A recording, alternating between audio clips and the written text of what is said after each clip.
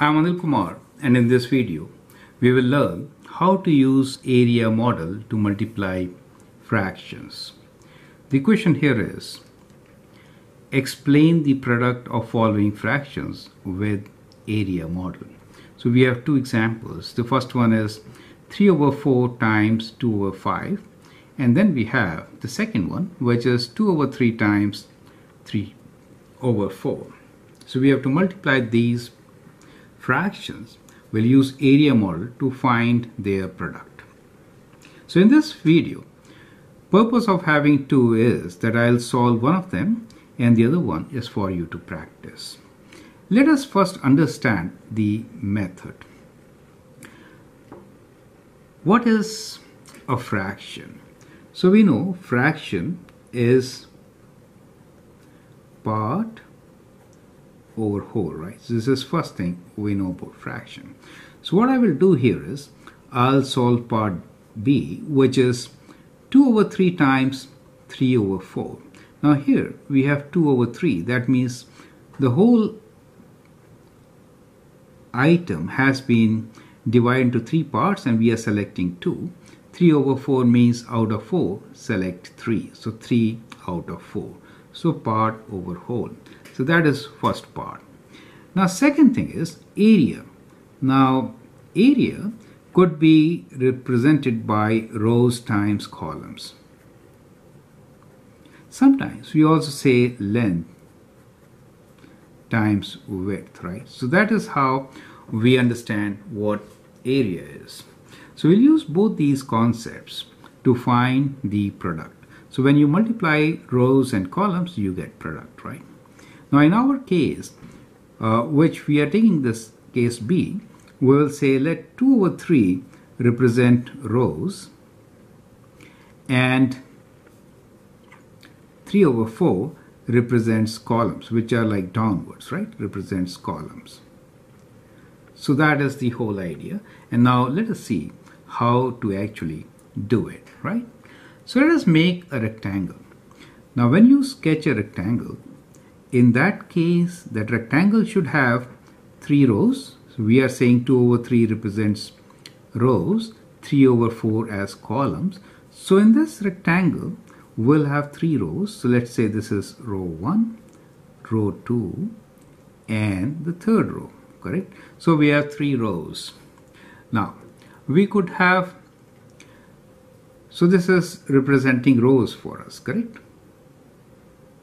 Now let's talk about columns. 4 columns. So let me divide this into 4 columns. So let's do half. So we have 2 and then further half gives us 4 columns. So we have 3 rows and 4 columns.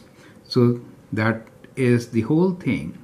Now that whole thing gives you how many small rectangles? 1, 2, 3, 4, 5, 6, 7, 8, 9, 10, 11, 12. So that is what you get when you multiply 3 and 4, right? So we get each as 1/12. Do you see that? So each is 1/12. 1 out of 12. Each is 1/12. Remember that part. Anyway, let's continue. When we say that the fraction is 2 out of 3 and 3 rows are there, we need to select 2 rows. So let me select 2 rows now. So this is 1 row and that is the second row. So we have selected 2 rows. Now 3 over 4 means out of 4 columns we need to select 3. So this is first, this is second, and let's say this is third. So we have selected 3 columns. What is area in this case?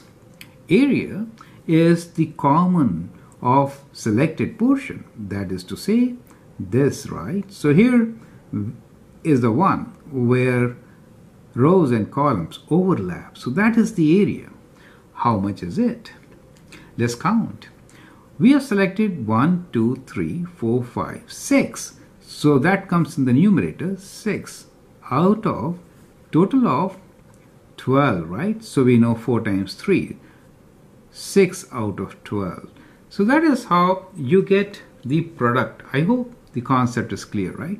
So here this part is 2 out of 3, selected with this yellow highlighter, and then columns is 3 out of 4. And when you multiply, you get this area shown in blue, which is 6 out of 12. At times, you can simplify it. You can divide both by 6, then you get what? You get half, right? So 2 over 3 times 3 over 4 is indeed 6 over 12, which could be written as 1 over 2 as a simpler form of the given fraction. Now half of it, you can think like this. If I remove this block and keep it here, and that one move it to this side, then we'll select half of it. It makes sense. Do you see that? I hope the steps are clear to you. Now, you can pause the video and find the product of 3 over 4 times 2 over 5 using area model, right? Let me give you the answer. Answer is simple. When you multiply fraction, multiply the numerators. 3 times 2 is 6. And the denominators, 4 times 5 is 20. That is how you normally do it. And then you can simplify. Both can be divided by 2. That gives you 3 out of 10. Correct? Now, I hope you can easily do it, but here is a quick solution without much explanation. So what we do in this case, we make a rectangle with 4 rows and 5 columns, right? So we'll make a rectangle, 4 rows and 5 columns. So let us say this is row number 1, okay, 2, 3, and 4. So 4 rows and 5 columns. Let's say 1, 2, 3, 4, and 5. So we get it from the denominator. Now, out of 4 rows, select 3. 1, 2, and 3. Out of 5 columns, select 2. So we have 2 columns selected. What is common? The common portion is shown here in this blue highlighter. Count parts selected, which is 1, 2, 3, 4, 5, 6, right? So we get 6. Out of whole, how many do we have, right? So we divide it into 4 times 5, so we have 20, right? So we have these small things as 20. So 6 over 20 is our answer. I hope that helps. I'm Anil Kumar. You can subscribe and share my videos. Thank you and all the best.